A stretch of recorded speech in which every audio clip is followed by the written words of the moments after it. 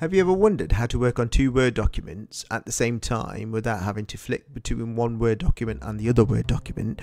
Well, stay tuned, I'll show you how. Before I continue though, please like, subscribe and share.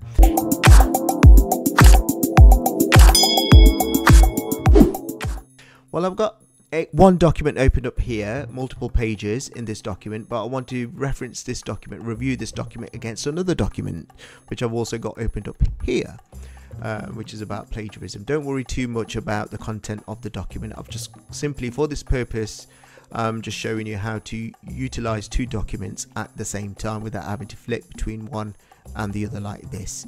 There's a good feature in Microsoft Word which allows you to do this. At the top in the ribbon, go to View from the tabs at the top, which is here. Click on that and then simply go across to the right side here under the Windows section here, and then choose View Side by Side like this.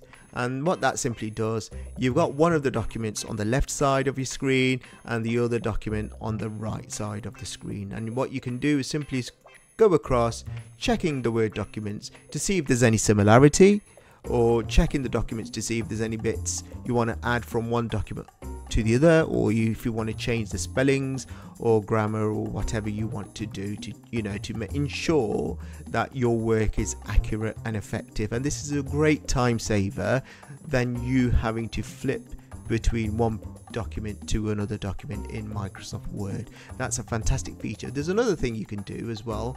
If I maximize this document here, go back to the View tab at the top, scroll across to the right side. What you can see, View Side by Side has been selected, synchronous scrolling has been selected as well, so you can scroll two documents at the same time, which is a great way to compare those documents live and scan for any differences there. But you can also arrange your windows. You can add a new window, click on that.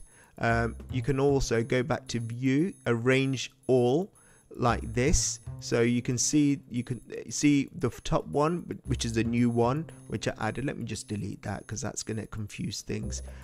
Go back to arrange all and you can see the documents are viewable but vertically this time, or you can split it like this, so you can split half and half of each document to see which aspect you want to remove, check. So, and then you can reset the window position as well here. There you go. So that's what it was. And if I maximize the screen again, and if let's say I don't want to synchronize my scrolling, uncheck that, click on View Side by Side, uncheck the synchronized scrolling, and you can scroll one document but the other document will stay as is, but then you can scroll the other document and the first document will stay as is. So that's a really easy way to work on two documents at the same time, comparing for errors, comparing for differences, and changing whatever you need to change. And it's a great time saver as well. I hope this video has helped you. Please like, subscribe and share.